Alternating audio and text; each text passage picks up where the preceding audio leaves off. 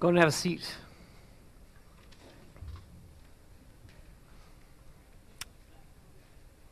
Jesus. Jesus. J-E-S-U-S. Jesus. Isn't that why we're here? Jesus. I mean, it's just a name in some sense. It's 5 letters, J-E-S-U-S. But the amazing thing is, if it weren't for that name, there's no reason for us to be here. There's no reason for me to be standing up here. There's no reason for us to be talking about worshiping God, understanding who we are, as we just sang. There's no reason to sing Hosanna in the highest. There's no point without Jesus. And when Jesus comes into your life, when Jesus steps into our stories, it's amazing, because that's something that makes our story worth proclaiming, worth sharing. We've been talking about, this whole series about you gotta see this. It's something that's worth sharing. You've gotta see what this is all about. And you know what? That word "this" could be replaced. You gotta see Jesus. Because it's Jesus. That's all we're talking about. What makes our story worth telling? It's Jesus. What makes our story real and truthful and honest? It's Jesus. What makes our story all that our story is supposed to be in this world, in this life that we have? It's Jesus. Jesus. There's nothing more we can say. There's nothing more that needs to be said. In some ways, I could just stand here for 30 minutes and say Jesus. I won't.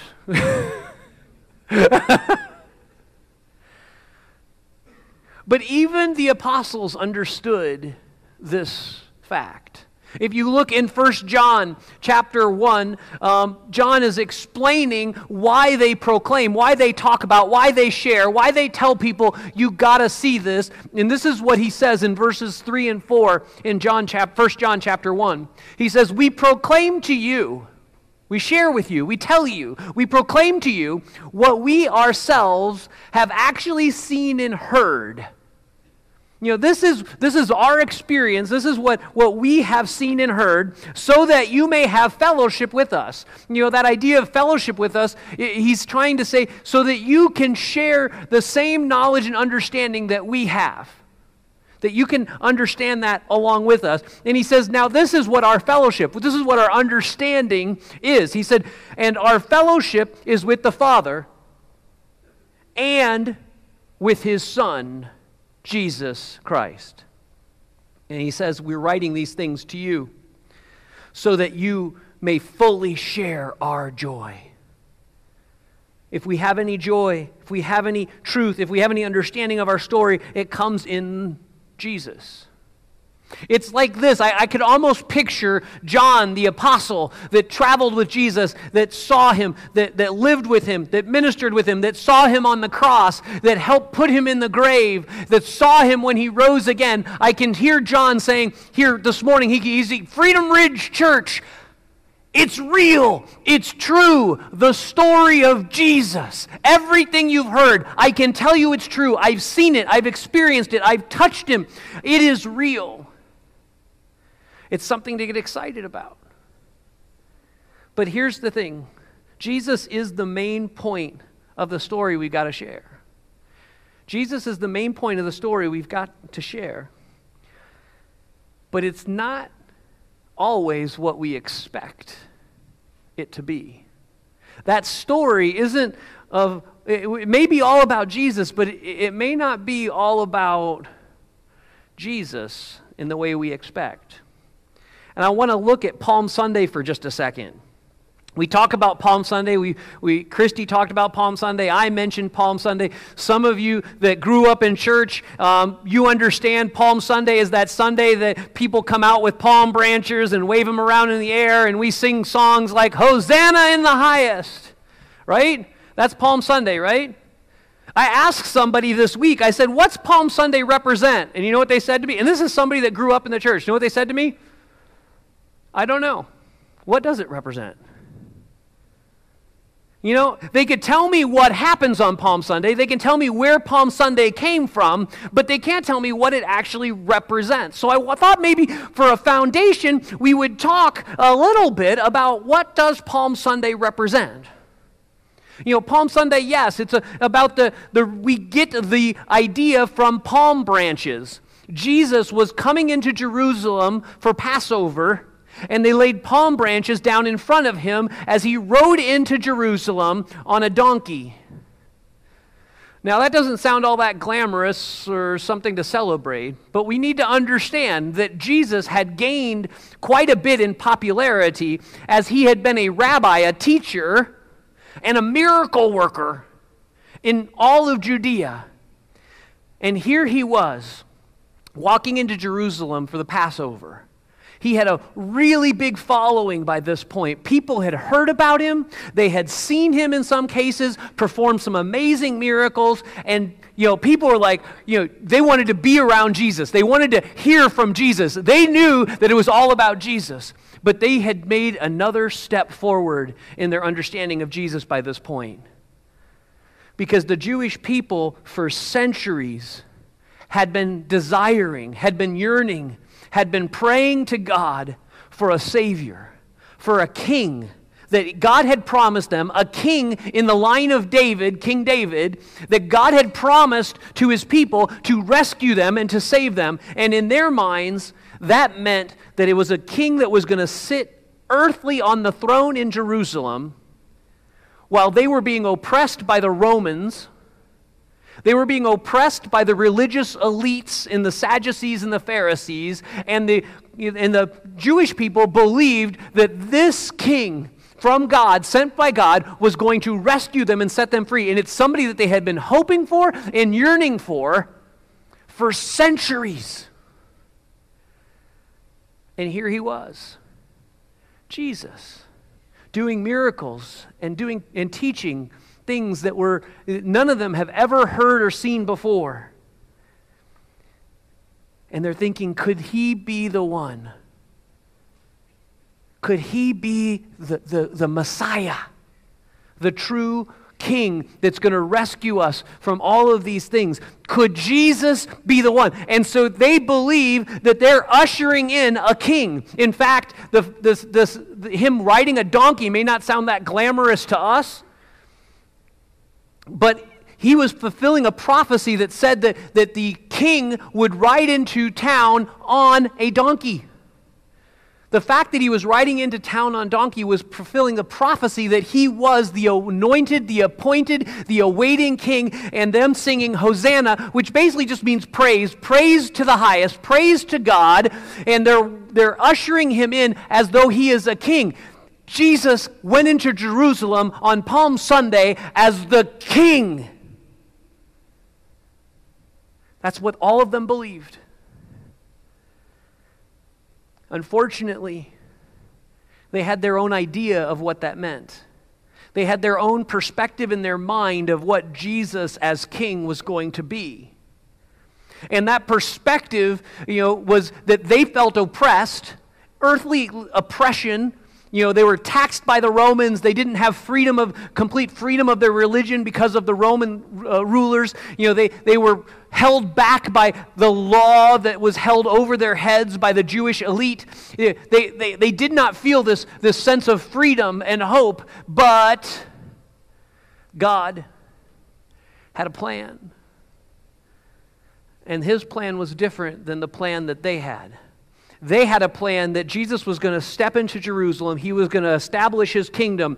The people were going to rise up, and he was going to sit on the throne in Jerusalem and rescue them from all of their cares and woes. So he had a big fan following.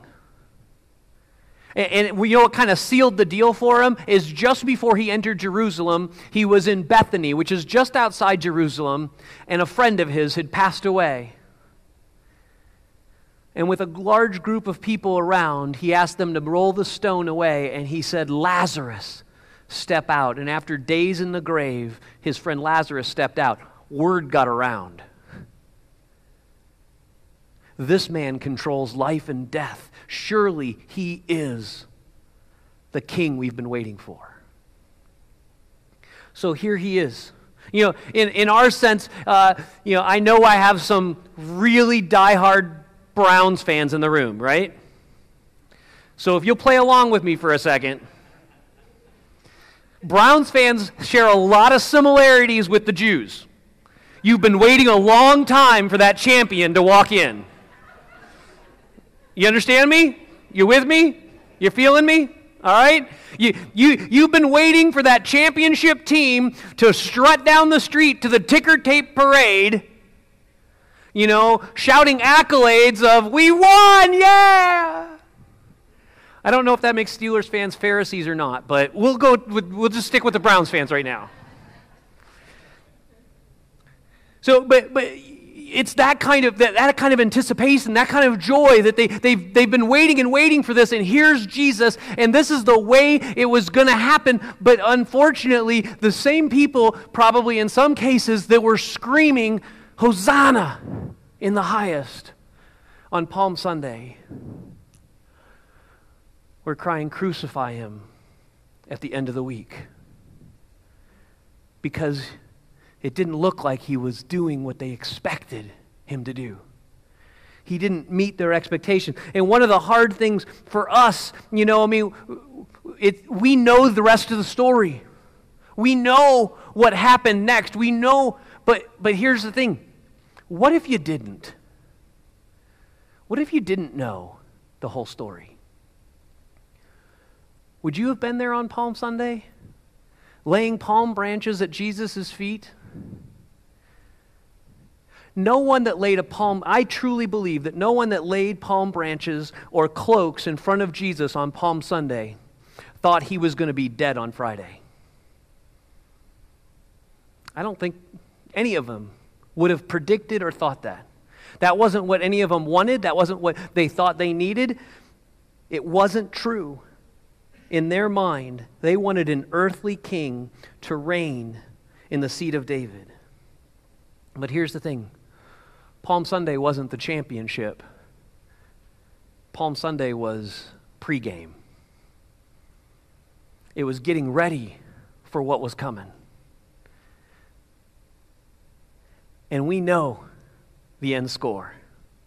I want to look, if you want to look with me, we're going to be in Matthew 28. Because we're going to do something somewhat, probably from church circles, I shouldn't be talking about this today. You know, I may be breaking some kind of law somewhere in the church because I'm going to talk about something today that I'm not supposed to talk about on Palm Sunday. You know what I'm going to talk about on Palm Sunday? The resurrection.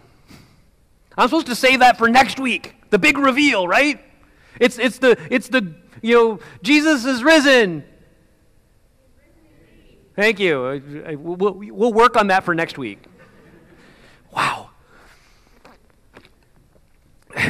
But here, I want us to talk about this because there's a difference. When we talk about that our story is all about Jesus, that it's all about Jesus, it's all about Jesus, I want us to understand that our story being about Jesus can mean different things. Just like those on Palm Sunday could have worshiped a Jesus that was different than the Jesus of Matthew 28.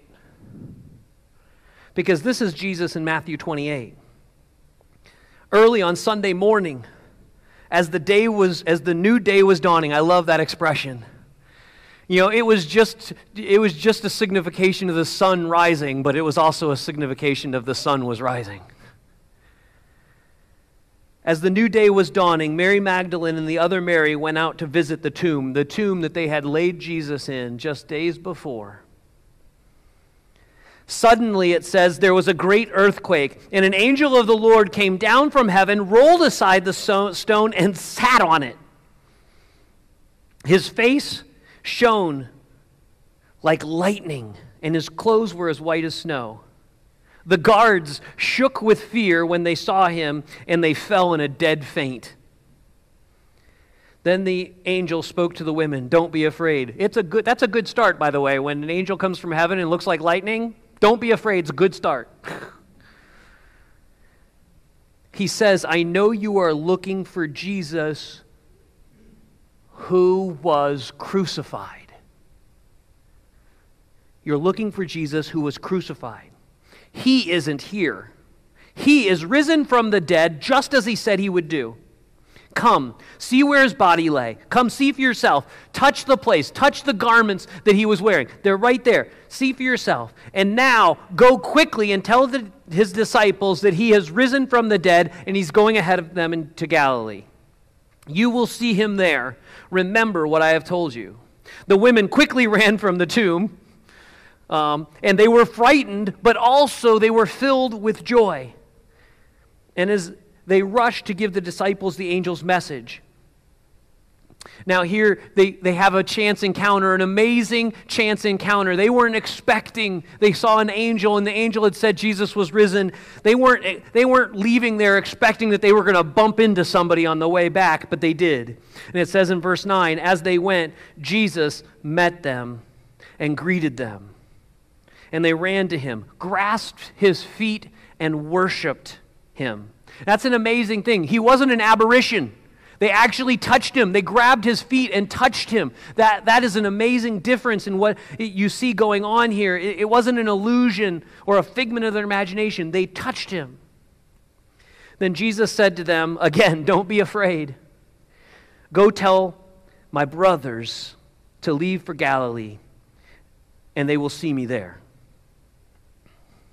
Sometimes we miss that Jesus is the hero of our story. Sometimes we miss that Jesus is the hero of our story. Now, if I would ask you, especially those of us that grew up in church and have been doing this church thing for a while, if I asked, who's the hero of your story, you would say, Jesus, right? I mean, I don't think that's an uncommon thing. But here's the thing is, on Palm Sunday, you know what the hero of the story was? Jesus. But it wasn't the same hero that came. It wasn't truly who he was, but it was who they wanted him to be. This is what the angel said. He said, I know you're looking for Jesus. Is that what he said? Sometimes we got to remember that we have to read the complete statement. I know you are looking for Jesus who was crucified. I know you're looking for a dead Jesus. I know you're looking for the earthly Jesus. I know you're looking for the tangible Jesus. I know you're looking for the Jesus that everybody on Palm Sunday wanted to put on the throne in Jerusalem. I know you're looking for that Jesus. Guess what? That Jesus ain't here. You know what Jesus is here? The one who's risen from the dead. Hosanna in the highest. That's the Jesus. That's there's this whole picture of the tale of two Jesuses. I don't know if you're familiar with the classic story, The Tale of Two Cities. It was the best of times. It was the worst of times. Right? It's just this dichotomy that is both things. It's almost like that for these two Marys that were at the tomb. It's the worst of times, right? Jesus, who they loved and cherished and he's dead. It's the best of times. He's risen from the dead. Which Jesus are you going to worship? Which Greek Jesus are you looking for? Are you looking for the earthly liberator that's going to free you from the oppression that you feel upon you on this earth? It's going to take away all of your relational and financial woes and everything. Are you looking for that Jesus, or are you looking for the Jesus that conquered sin and death once and for all? Who are you looking for? There's a story told in Jesus' ministry about a woman that was brought to Jesus. And she was brought before Jesus because the religious leaders were wanting to trap Jesus. Because this is the picture of what's happening here. The the authority of the Romans over the Jews meant that there were certain things that the Jews could not do. And one of those things is they could not pronounce a death sentence upon somebody. They couldn't put somebody to death. But the Jewish law at that time said if somebody was guilty of adultery, that they should be stoned to death. So here's Jesus, who's gained popularity, that has been considered a wise teacher, and the Jewish leaders bring this woman caught red-handed in adultery before Jesus, and basically condemns her, and they say she is guilty, and our law says that she should die. But the thing is, if Jesus agreed with them, if Jesus said, yes, the law says she should die, that's the penalty she should have, and even if he didn't throw a stone, but everybody else in that mob threw stones and killed her, then Jesus would be guilty under Roman law, and then the Romans could take care of this Jesus problem that the Pharisees had. Jesus knew this, but Jesus wasn't here to condemn anyway. Jesus didn't come to earth to condemn. And so the story goes that this mob came around, all with stones, throw the woman down. Yeah, she deserves death, Jesus. You've got to condemn her because that's what the law says, and you need to do it. And then Jesus just quietly bends down and starts writing in the sand, it says. There's a lot of hypothesis about what he wrote, but nobody really knows for sure what he wrote there. I think, me personally, I think what he did is he actually bent down and started writing in the sand so that the mob calmed down. That their attention and focus was off of the stones that they wanted to throw at this woman, and they're like, what's he writing? I don't. And so the mob begins to calm. And then Jesus just simply says, whoever among you is sinned the least, whoever has not done any wrong, you, go ahead, throw the first stone. Get it kicked off. And it says, one by one, each of those people around that mob dropped their stone and walked away till none were left. And Jesus asked the woman, is there no one here to condemn you? She says, no one. He says, I don't condemn you either. He says, go and sin no more. It's a beautiful picture. That's not the Jesus that most people would have expected. That's not the Jesus that most people were thinking. Jesus, he disobeyed the law that came down from centuries, the law that said that this is the way our life and world was supposed to be. This is what I had made up in my mind that Jesus was supposed to be, and that's not the Jesus that's here, because that Jesus should have said, yes, kill her.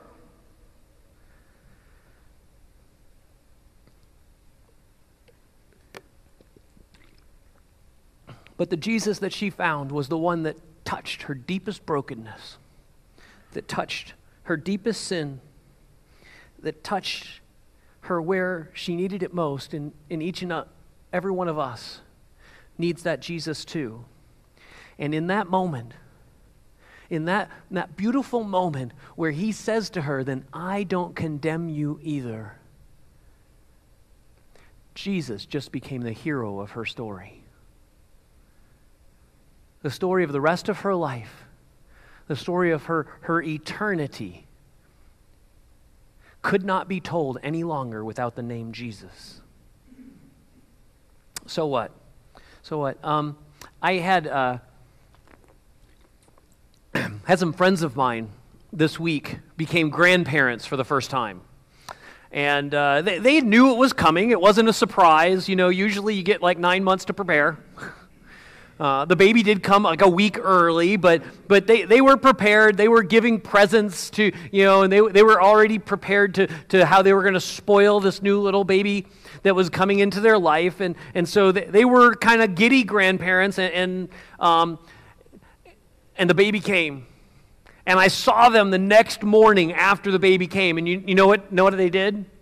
They started pulling their phones out and showing me the pictures. Your phone pictures are dangerous, because like when you used to have the wallet pictures and you could kind of pull the whole thing out and you had all the pictures hanging from your wallet, there was a limit to them. With the phone, it could be 100 pictures of the baby. Oh, this is the baby. This is so-and-so holding the baby. Now this is the baby smiling. This is the baby's toes. You know what I'm saying? The phone is a dangerous thing. So, I mean, here they are. They're showing me the pictures of the baby, and they're telling me the story. They're giving me the statistics about how big the baby was. That mom and dad were fine, and the baby was good, and everybody's all excited, and all of this. You understand where I'm going with this, right? Would it be a story without the baby? Take the baby out of it. What would it be about? Be empty. It would be like, how was your day? It was all right. How was your day? All right. Conversation over. Glad we shared. Let's do this again tomorrow. But because there was the baby was all that it was about. The baby was the hero of the story. Because without the baby, there was no story. Jesus.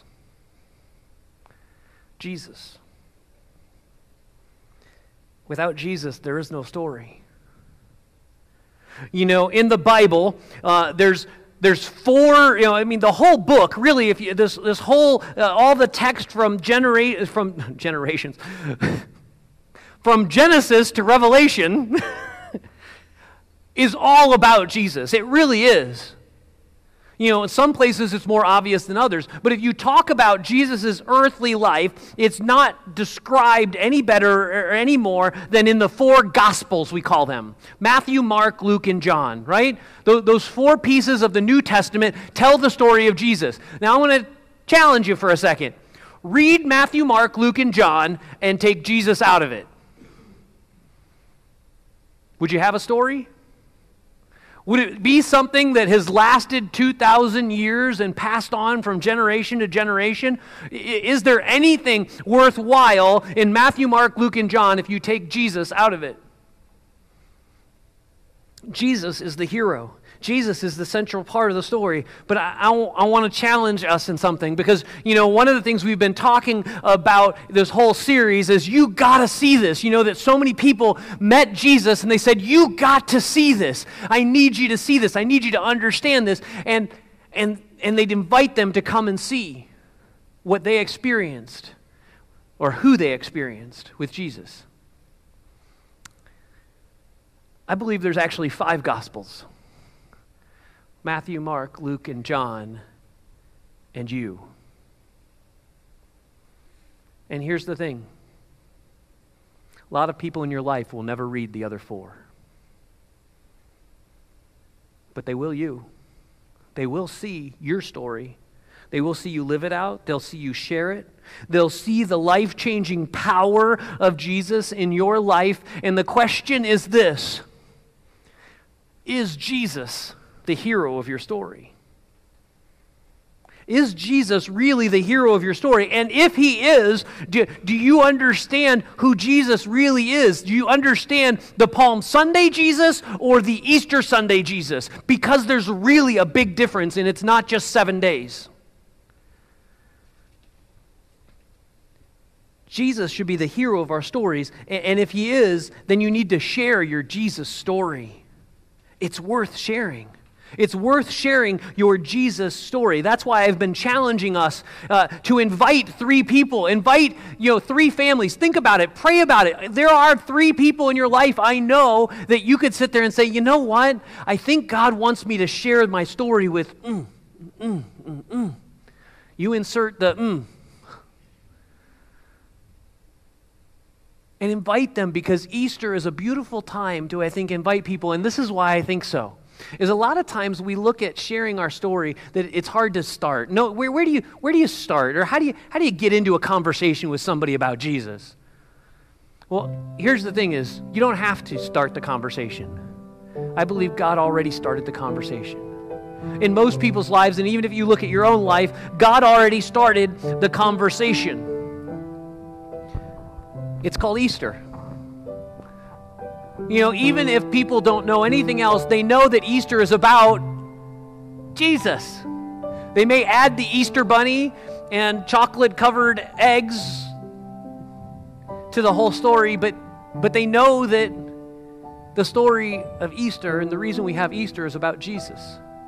He started the conversation. All we have to do is just say, hey, you know what?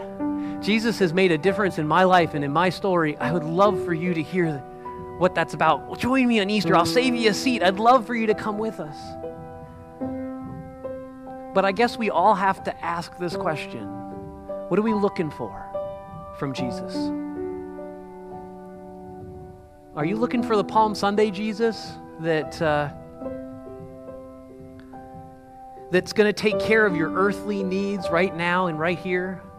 Or are you looking for the Jesus that conquered sin and death for eternity?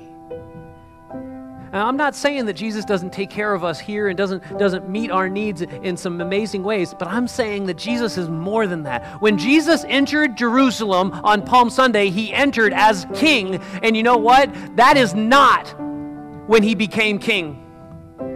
Jesus didn't become king when he died on the cross. Jesus didn't become king when he rose from the dead. Do you know when Jesus became king? He was always king. From the very beginning, because it says in the Bible that Jesus was in the beginning. He was with God. From the very beginning, the very start, the very first words in the story, before there was nothing, there was God, there was Jesus, and he was already the king. The issue isn't when he became king, it's when he became your king. And what does that mean? That's what Easter's about.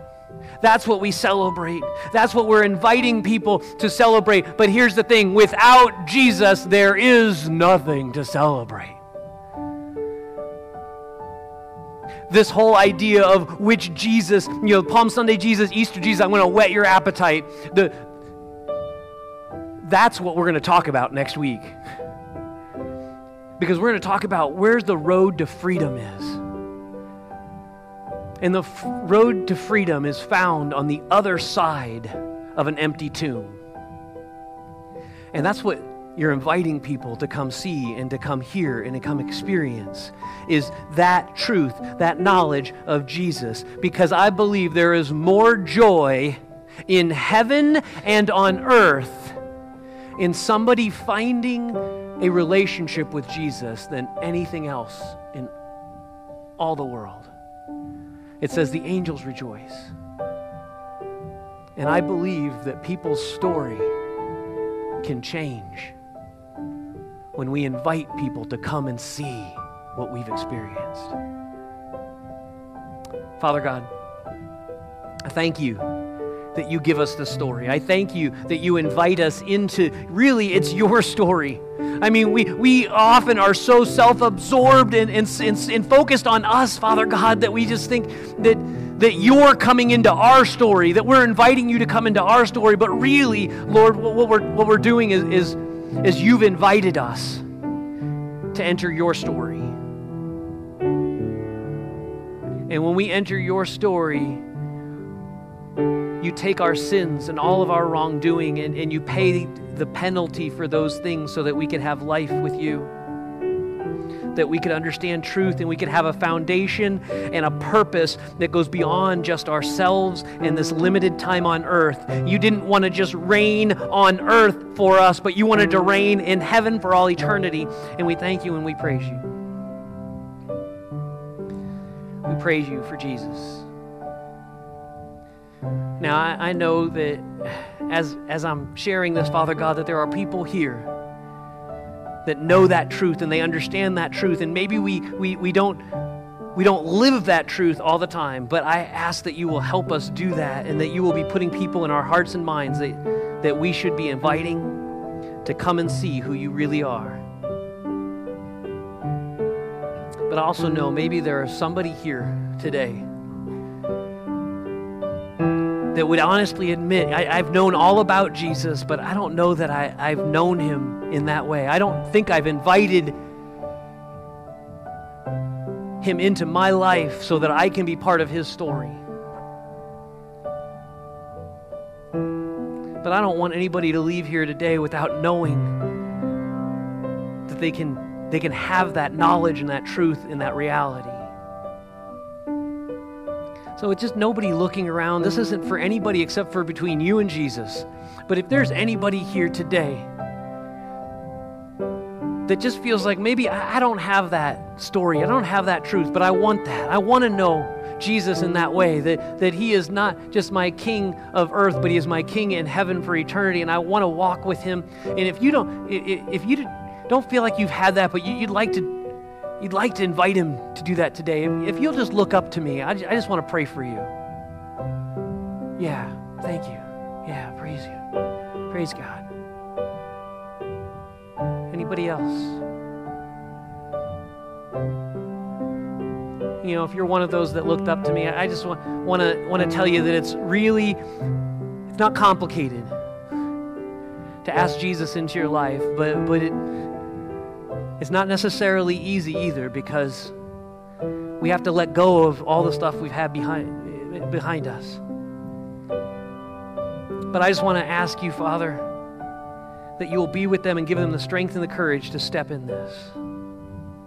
And if that's your desire, if that's your prayer to want to invite Jesus into your life, I just want you to just kind of repeat this prayer after me. And I'm going to ask all of us here. Nobody prays alone. So even if you've made that decision, you've prayed that prayer before, let's everybody pray this prayer again, reconfirming this. But those that want to do it for the first time, celebrate with them. But just pray this prayer. Father God, I'm sorry for the things that I've done. I'm sorry for how I have disobeyed you and your word. I turn from that and I invite Jesus into my life. Help me walk in that truth from here on out. Amen and amen. And let's celebrate, because this is what we celebrate on Palm Sunday. This is what we celebrate on Easter, because angels in heaven rejoice when somebody has entered the kingdom of God because of the name of Jesus. Because people today have a new story because of the name of Jesus. If you made that decision, I just want to challenge you and encourage you to let us know, to talk to somebody and find out what you can do to continue to walk in that journey. And more importantly, maybe the greatest first step is invite 3 people to join you next Sunday to be a part of it. But let's all just stand together and close in worship this morning.